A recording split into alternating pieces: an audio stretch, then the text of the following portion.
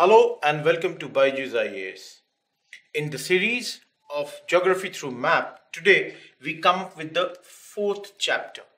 And as we did in the previous third chapter, today also we are going to continue with the environment portion. I hope you have gone through the other three lectures on this series and I hope you have understood those 30 places. And let's look at the place 31 to 40 today. The first place that we have chosen is New Delhi COP 14. Now, this is not a new place. We know this capital of ours. Now, this was in news because of the fact that the 14th Conference of Parties, that is COP 14 of the United Nations Convention to Combat Desertification, that is UNCCD, had done its convention in New Delhi. The important thing was that for the first time, India and specifically New Delhi was hosting a COP of the UNCCD. So the important thing here is this first time. First time we are doing this. For your knowledge, you should also go through the UNCCD Convention to Combat Desertification because it has come here. It may not come as a geography through map question. It may be a question on UNCCD only. So you should be knowing that. Apart from that, one major thing that came out of this whole discussion was the Delhi Declaration. Now, in all, 196 countries had participated here. And along with the European Union, they all had adopted the Delhi Declaration, which had raised the ambitious targets with a people's first approach to restore the land. So as you can understand, this is all about desertification. So the whole idea is to restore the land, but then the priority here would be given to people's first approach. That is something that is very, very important. Now let's move to 32nd place. Now, as we can see, Talcher is in the state of Odisha. So why is Talcher in news? See, it is in news because of, again, something happening for the first time. And what is that? See, for the first time, coal gasification based ammonia urea complex is being set up in India. So this is something very, very important. Now, capacity is something that we can forget. But for your information, I'll tell you some 2,200 tons per day of ammonia plus some 3,850 tons per day of urea would be the design capacity of this particular plant. Along with this, there would also be a byproduct of 100 TPD, that is tons per day of sulfur flakes, which would be sold as a sellable byproduct. Now here, you should remember that Talcher is in the district Angul of Odisha and it is not very far. Bhubaneswar is somewhere here, around 126 kilometers from Bhubaneswar. So remember this point. Now, the 33rd place is Mahabaleshwar, also known as Queen of Hill Stations. As you can see in the map, it is here in the state of Maharashtra, somewhere southeast of Mumbai. As you can see, this is the place. Now, why is Mahabaleshwar such an important place for us?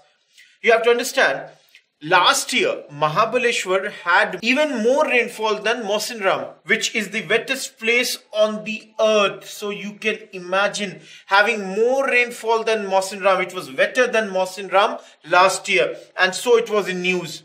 Now the second point is not important, but you can see that this hill station Maharashtra received this many millimeter rain as against Mawsynram's 6,218.4. So almost 900 millimeter rainfall extra or more compared to Mawsynram from June 1st to September 4th according to the Indian Meteorological Department. So understand, this is something that you should remember for prelims, that this place last year received more rainfall, even more than Mawsynram, which is the wettest place on earth. I've already said that this place is also known as Queen of Hill Stations, and geographically this is located in the Sahyadri Hills. This is something that you should remember. And the district to which it belongs to Satara district. So this is another important fact that you can remember about Mahabaleshwar. And finally, as you can see, its name is being derived from three words: Maha, Bal and Ishwar. And this whole place gets its name because of the Lord Mahadev temple that is here.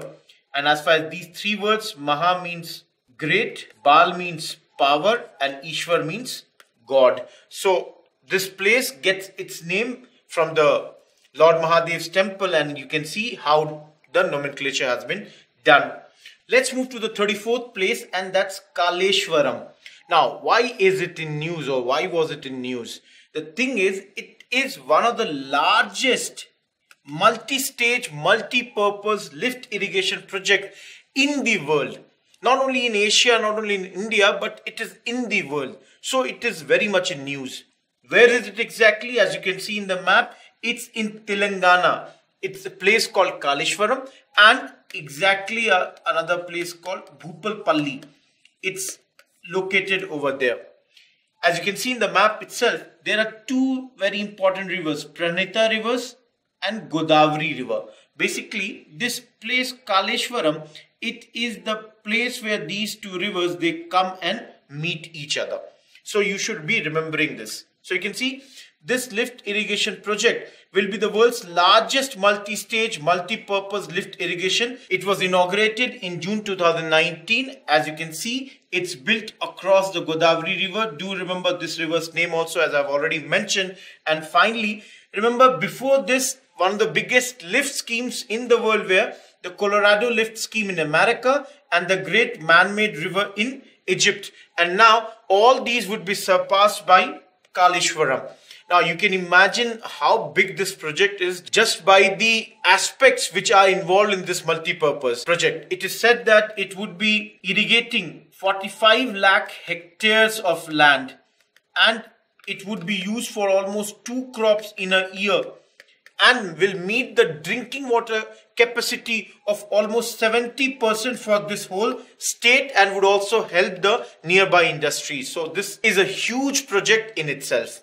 Moving ahead to place number 35th, we have the Nandankanan Zoological Park, and it is located in the state of Odisha here in Bhubaneswar. So why was it news? Because it's the first zoo in the world to breed white tiger and melanistic tiger. This is something that you should remember. Apart from this, this is also the only conservation breeding center of Indian pangolin in the entire world. So for these two facts, do remember Nandankanan Zoological Park. Established in the year 1960, this is a 437 hectare zoo and botanical garden located in Bhubaneswar, which was opened for the public in 1979 and also became the first zoo in the country to join the World Associations of Zoos and Aquariums in the year 2009. So many firsts are there with regards to Nandankanan. Nandankanan is all over the world known for the first thing. It is known for this breeding of white tiger and the melanistic tiger, which you could see. So this is something very, very important that you should remember. Moving ahead to the 36th place, we have Bukkapatna Chinkara Wildlife Sanctuary, and as you can see, it's in the state of Karnataka, and this is the place that's Tumkuru, which is very close to Bengaluru. So why is it in news? It is in news because this sanctuary has a unique savanna habitat which is very essential for the survival of the rare Chinkara. Now, remember this for the Chinkara thing, because the State Board of Wildlife has made this sanctuary a certified protected Chinkara habitat. Along with that, one more thing that you can remember about this 148 square kilometer area's wildlife sanctuary is that this is the southernmost tip of the distribution of this Chinkara as far as India is concerned. That is, beyond this, you would not find the Chinkaras as far as the country is concerned. So do remember this also for our exams perspective. Moving ahead to the place 37 number. It's Iramati Dibalu, and as you can see in the map, it's here in Visakhapatnam. That's the state of Andhra Pradesh. Now this Iramati Dibalu, it's a Telugu word. So what exactly this Telugu word means? It means red sand dunes or the red mud hillocks. Small hillocks are constructed or are made by the nature here as far as Andhra Pradesh and Visakhapatnam particular is concerned. It is a very famous tourist destination in this place. As you can see, this is dissected and stabilized coastal. That is, on the coasts you can find this red sediment mounds, and they are located between Visakhapatnam and Bhimunipatnam as far as Andhra Pradesh is concerned. So here you can see this is Visakhapatnam and this is Bhimunipatnam. Between these two on the coasts, you would have a lot of these small hillocks which are red in color, and they are made out of these red sediment mounds, and the construction is mentioned over here. These are the natural ravines, and they are formed over the years due to wind currents as well as the soil erosion. And one more thing that you can remember, that they have been given the geographical indication tag. This is one of the most important place as far as this port city is concerned.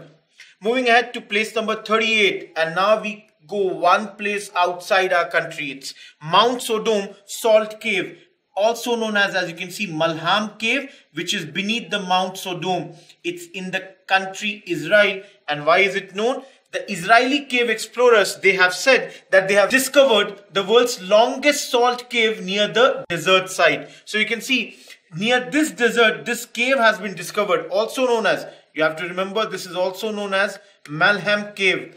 And here the explorers are saying they have discovered this world's longest salt cave near this desert site. Now, one or two things that you can remember, these caves are around 10 kilometers in length and they run through the Mount Sodom. So one thing you should remember about Mount Sodom too, that this is the largest mountain of Israel and is nearby the southwest corner of the Dead Sea, which is very adjacent to it. So do remember Mount Sodom. At the same time, also remember the Mount Sodom Salt Cave, also known as Malham. Let's move to the 39th point, that's the National Chambal Sanctuary. Now we know Chambal is a very important river, very important tributary of River Yamuna. And it is there in 3 states, as you can see in this map: Uttar Pradesh, Madhya Pradesh, and as well as that in Rajasthan. So why is it in news? It is in news because Government of India declared this sanctuary as eco-sensitive zone last year. Now, why is this sanctuary so important? Because it is home to gangetic dolphins and critically endangered gharials. In fact, almost 75% of the critically endangered gharials would be found in this sanctuary. Which range does it belong to? Remember, it belongs to Vindhyan range, extending along the Chambal river and ending in the Yamuna river, which is, as I said, Chambal being the tributary of Yamuna. And finally, I have also mentioned the spread of this. It's there in Rajasthan, MP, as well as UP.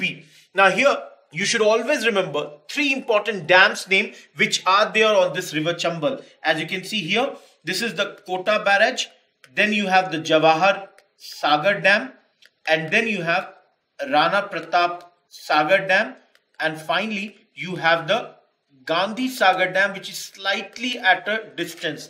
As you can see, this is the 4th dam. So sometimes in prelims you may be asked to arrange these 4 dams north to south or even south to north. So always remember Kota, then Jawahar Sagar Dam, then Rana Pratap Sagar Dam, and then Gandhi Sagar Dam. This is the arrangement, KJRG. This is something that you should always remember. Make something in your mind, how would you remember them, and you should remember this order. Moving to the 48th place, the important thing is the Ramsar List, and here please study the Ramsar List on your own. I'm only telling you that some new places have been added in the Ramsar List, and this is very important from our exams perspective. What is this? See, as you can see in this map, some new Ramsar sites are there in India. As far as Punjab is concerned, in Punjab, 3 more. The Nangal Wildlife Sanctuary, the Keshopur Wetland, which is also known as Gurdaspur Bird Sanctuary, and Bees Wetland Site. In Uttar Pradesh, Sarsai Nawar Jheel, Nawabganj Bird Sanctuary, Samaspur Bird Sanctuary, Sandi Bird Sanctuary, Parvati Arga Bird Sanctuary, Saman Bird Sanctuary. And in Maharashtra, Nandur Madhyameshwar Bird Sanctuary. So overall 10 more sites. Now, what all questions can be asked based on this?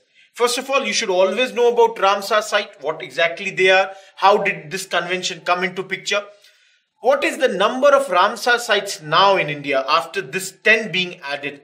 And here also not all 10 would be equally important, because the thing is, Maharashtra and Nandankanan bird sanctuary, this is the first Ramsar site as far as Maharashtra is concerned.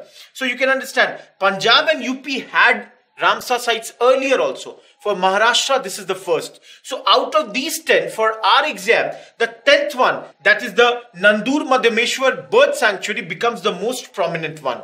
Now you have to understand, this recognition by the Ramsar authorities of getting these 10 more sites as far as the Ramsar sites in India is concerned is an achievement for the government of India. So these 10 more sites, or the wetland sites, have been declared important for the international community.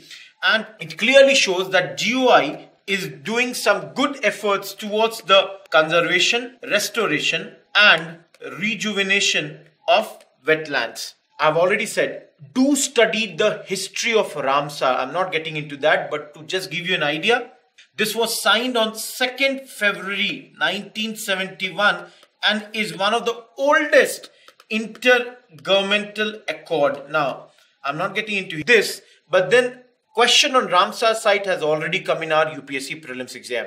So I don't expect directly that sort of question, but then there might always be a question on Ramsar site directly from our perspective. Here, do also look into the Nal Se Jal. Now, this is a very ambitious project of our Prime Minister, where he wants piped water connection to every household by 2024. As the name is very clear, Nal means the tap. Se Jal, that is, the water should come from the tap, and the target year has been put as 2024, and that's a very, very ambitious scheme. Along with this, as I've already said, the number has gone up to 37 now. And important thing is, Punjab already had 3 Ramsar sites. They have added 3 more. I have taken their names. UP had 1 Ramsar site and they have added 6 more. And this is the first Ramsar site for Maharashtra. So out of the 10, this is the most important, which you should always remember. So this was all from this particular lecture, where we talked about 10 places with regards to environment. In the next lecture, we are going to talk about 10 places which were important last year from the perspective of art and culture. So till then, goodbye and thank you. I hope you like this lecture. Keep on studying. Best of luck from BYJU'S IAS.